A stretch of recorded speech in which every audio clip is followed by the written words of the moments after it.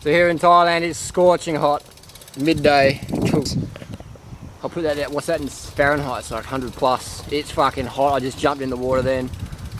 I'm wearing like full on arm and fucking leg protectors because I just come from an Australian winter so I don't get sunburnt and fried like a lobster. There's a rabid dog that wants a piece of me right now. This guy's gonna stalk me. Fuck. And you know, sometimes they bite you, sometimes they don't. Luck of the draw. This guy's alright, he's probably too hot for him to bite.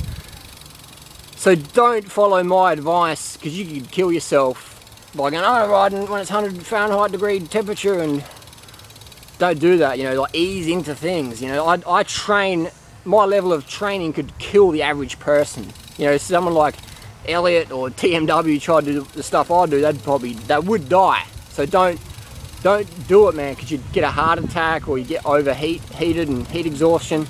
Don't try and emulate what I'm doing. This can be very dangerous. It takes years to build up to this sort of level. You can't just jump right into it, otherwise you can kill yourself.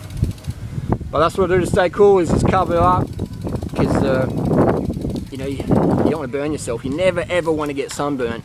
And using a physical barrier like an arm cooler or a leg cooler, etc. Well, they call them coolers.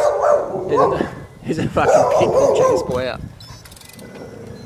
It's a good thing that this guy. I'm trying to get out of here in case he rips the fucking fence down. But seriously, you got to ease into it, and be smart with the sun. Be smart with the sun. And this dog's all around here, I'm always on edge. Be smart with it. Ease into it. Protect your skin. Don't want to burn yourself. Sunscreen is a chemical barrier. Fabric is a physical barrier. Choose physical barriers versus chemical barriers. I mean, if you have these on your nose, fair enough. But when it comes to most of your body parts, protected from the sun, unless you're like unless you're genetically gifted with dark skin, man. I envy those people with dark skin. I wish I was born with dark skin. I could just fucking ride no matter what. And that's what you gotta do, man. Just acclimatise to the warmth. Don't just jump into it like I do. Take your time. The fitter you are, the more you can push it, maybe. And I don't use any caffeine. So today, out riding in the sun, no caffeine. So I can really listen to my body, fine tune it to the right percent. Get my water in, get my sugar in, just listen to it, and stay out of trouble. You know, stay out of danger, stay out of trouble. So it's never too hot for me to train. Never too hot. Easy. And the last tip would be drink enough water so your urine is clear and you're pissing every 2 hours. So don't use caffeine in hot weather. Drink enough water so you've got clear urine. Me, I follow a low sodium diet. Low sodium diet, definitely. Don't take any supplements. That's my personal choice. You do your own experiments. I work best on low sodium, otherwise I start to cramp up if I increase my sodium intake.